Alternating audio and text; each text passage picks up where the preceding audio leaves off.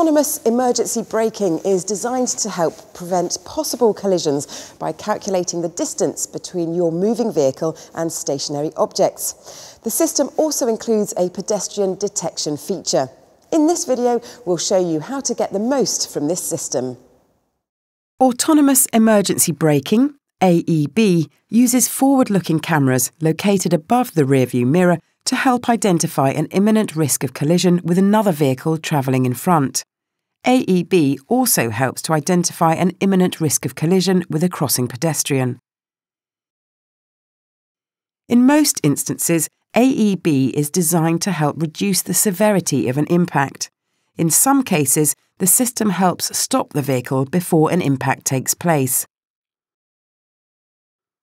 AEB automatically switches on every time the vehicle's ignition is switched on. The system operates when the vehicle is moving between 3 miles per hour and 50 miles per hour. If the vehicle detects an imminent risk of collision with the vehicle travelling in front, it is designed to automatically apply the brakes. If the vehicle's speed is between 22 miles per hour and 50 miles per hour, AEB warning messages are designed to display in the message centre. The messages are displayed just before the brakes are automatically applied. The pedestrian AEB detection system operates when the vehicle is travelling between 3 miles per hour and 37 miles per hour. If the pedestrian AEB detects an imminent risk of collision with a crossing pedestrian, it is designed to automatically apply the brakes. If the vehicle's speed is between 25 miles per hour and 37 miles per hour, AEB warning messages are displayed in the message centre.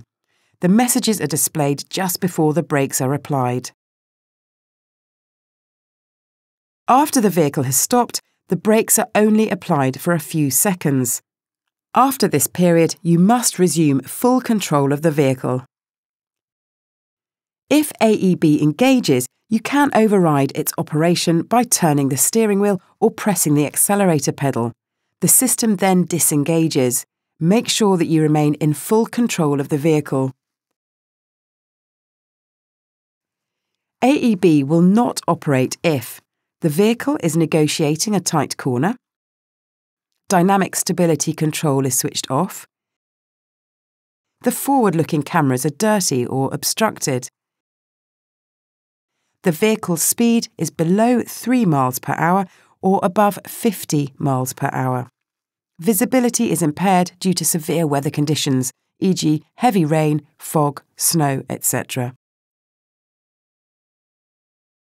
In addition, the pedestrian AEB detection system will not operate if the vehicle's speed exceeds 37 miles per hour, the detection object is not identified as a pedestrian, the height of the object is less than 3.2 feet, the pedestrian AEB detection system cannot determine the target object is a pedestrian. For example, the pedestrian is carrying a large object. For more information on your Land Rover Discovery, visit landroverusa.com or contact your authorised Land Rover retailer.